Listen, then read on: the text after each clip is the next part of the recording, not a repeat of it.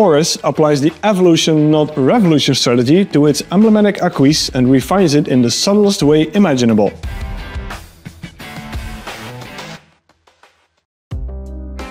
The Aquis is one of Oris's cornerstone collections and has been around since 2011. And it's well known as a robust, contemporary and rather capable dive watch, usually with a depth rating of 300 meters or more.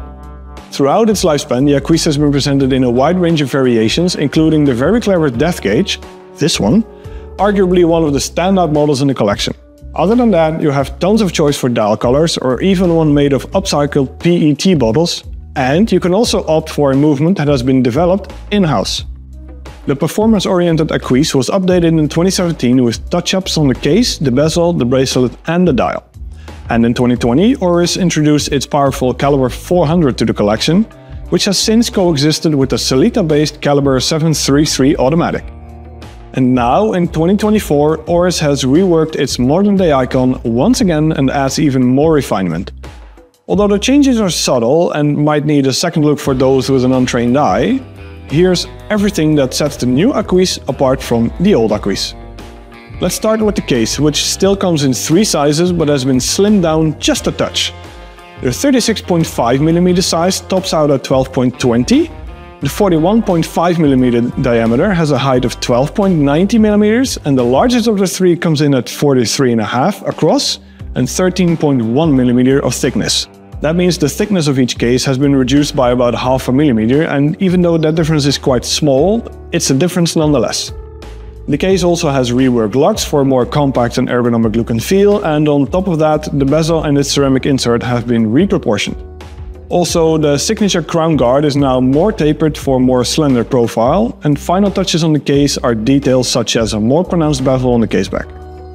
Moving to the dial, Oris has slightly reworked the shape of the shield-like hour markers, and the alpha hands have also been updated, with a sharper outline and a reshaped superluminova insert.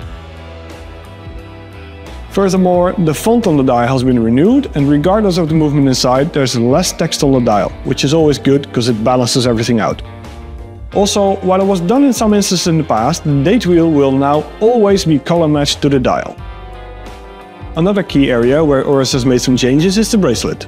The brushed center links are now broader and the taper from the case to the clasp is stronger, slightly reducing the visual bulk of the watch. The only downside perhaps? Not making the patented quick change strap system and the patented quick adjust folding clasp available across the entire collection. That's exclusive to the 43.5mm sized flagship model with the Calibre 400 movement inside. This range-topping model also gets a slightly different clasp with a broader bevel and recessed pushers. Coming back to the Calibre 400, this powerful and modern automatic movement was developed in-house and delivers a sturdy 120-hour or 5-day power reserve. Now that's a very substantial leap in running time over the 38 hours of the Sellita-based Calibre 733 that's also available in the largest of the 3 new Aquis models.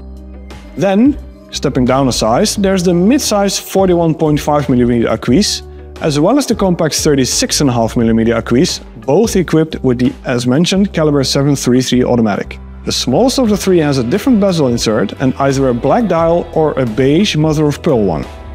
Prices for the new Oris Aquis range from €2,200 for the small or mid-size models, with the Sellita-based Calibre 733 inside, to €3,750 for the 43.5mm size with the Calibre 400 movement, a steel bracelet and the upcycled dial.